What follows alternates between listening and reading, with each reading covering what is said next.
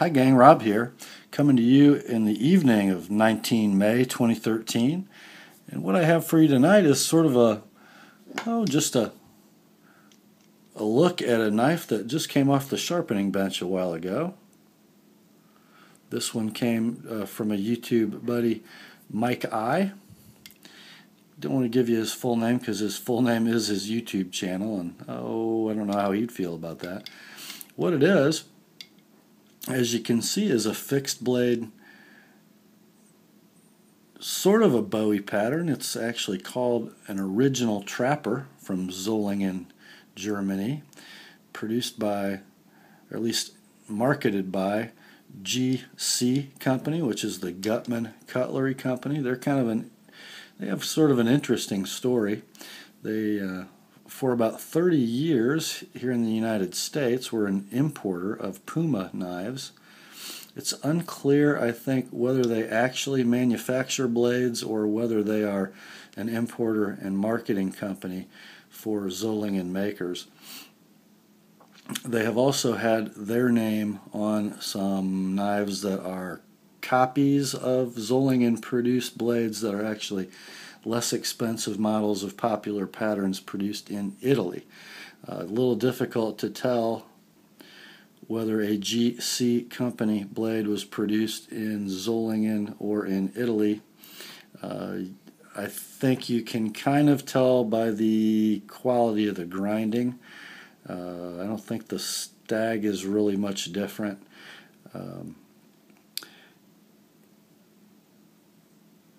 And I really can't tell you where this one was produced. It appears to be a late 70s, early 80s knife. The reason I say that is because if you can come in close here, there are remnants of a laser-etched logo. This was more clear when I got the knife, and I'll explain why it's not as we go on. But it does say original trapper, handmade in Solingen, Germany. So we'll assume it is a German knife for the sake of this video. The reason that is barely intelligible at this point is because of the condition the knife came to me in and the desire of the customer. If you notice, in the handle area where the full tang is exposed on the spine and the underside of the grip, the knife had some rust issues, as one would expect with a knife made of plain carbon steel that's 40 years old or so. It also had some issues with prior attempts to sharpen. Not very good prior attempts to sharpen. Here at the base of the blade, some very, very deep gouging and sort of mutilation of the profile.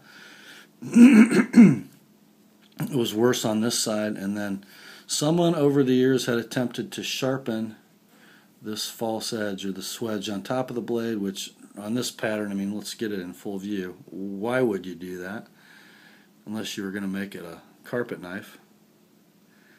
Certainly doesn't need to be sharp for the knife to penetrate, and I'll guarantee you in a reverse grip slash, that point is going to catch and rip all by itself without having to sharpen that upper edge. So, Mike did tell me he wanted me to make that upper swedge back to the original profile and sort of do my best to re-tip the knife. I think that came out really well. But then I was faced with these other issues. I sort of had to make the rest of the knife look like the swedge, and I had bad grind issues to deal with at the base of the blade. In order to fix those, the whole knife got a new hand-rubbed satin finish. Just used 150 grit sandpaper and a mouse pad, finished with 300 or 320 and 800. And, you know, I didn't go too deep. I just wanted to give it a uniform appearance without completely destroying this piece of history. So there's a couple stains that are still left in the hand-rubbed finish just for character. Now, sharpening this knife was interesting to say the least. It was hand ground when it was new, and there's not a datum on the knife. Uh, it appears to be flat ground, and I guess that's the grind that is closest is flat, but it changes all throughout the sweep of the blade. You can really see it on the swedge. Not very consistently ground. Even the flat here and down the hilt of the knife isn't really very flat. One side's flatter than the other. So it didn't give me much to work with on the Edge Pro, and it was a bit of a struggle. It was a knife that I almost just sent back along with the money, but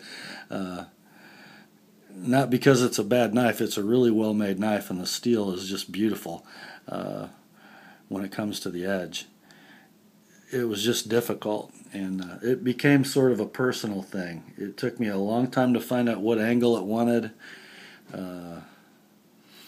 how to position the knife to get a pretty consistent angle from tip to hilt, and it took a long time to get sharp. Mike, you got some hard steel here, my friend, and it's pretty tough. It should perform very, very well. A lot of these old German knives are plain carbon steel, like a 10 series steel, like a 1095, but with more than 1% of carbon. This is probably like a 10110. I would guess plain carbon steel with about 1.1% of carbon. It's very, very hard. Has that nice pingy sound when you hit it. So we ended up here, guys, with about a 26 to 27 degrees inclusive approach bevel, and that was necessary for a couple reasons. Number one, the knife is really, really thick behind the edge. I mean, probably 50 to 60 thousandths, so it really needed to be shallow. And second, I had to get rid of a lot of old grind marks. I think it just would have looked terrible to have a near mirror polished edge followed up with deep gouges from old sharpening attempts. So it got what it got, and I think for good reason. And then I finished it off with about a 38 degree inclusive micro bevel, and of course it's strapped with gray and green compound, and I think the edge came out pretty good. Mike, if you're watching, here's how the knife should come back to you. Let's see here. Let's cut a little phone book paper.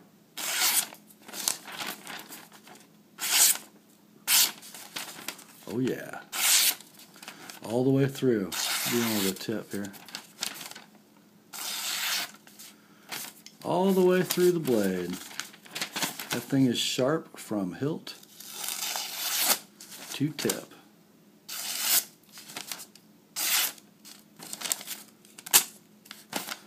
I'd be happy. You know, we can't erase some of the history that's happened to this blade over the years of its existence, and it's got some scars, but we did our best to make it a pretty impressive and serviceable old knife. I did leave the tang of the blade alone. I thought, you know, that staining that's oil from people's hands and sweat and years, and I decided not to polish that off. It deserved to keep some patina, I thought. And believe me, guys, you could rake this knife over your skin anywhere you wanted when I got it, and then you were in no danger of being hurt. It is sharp now.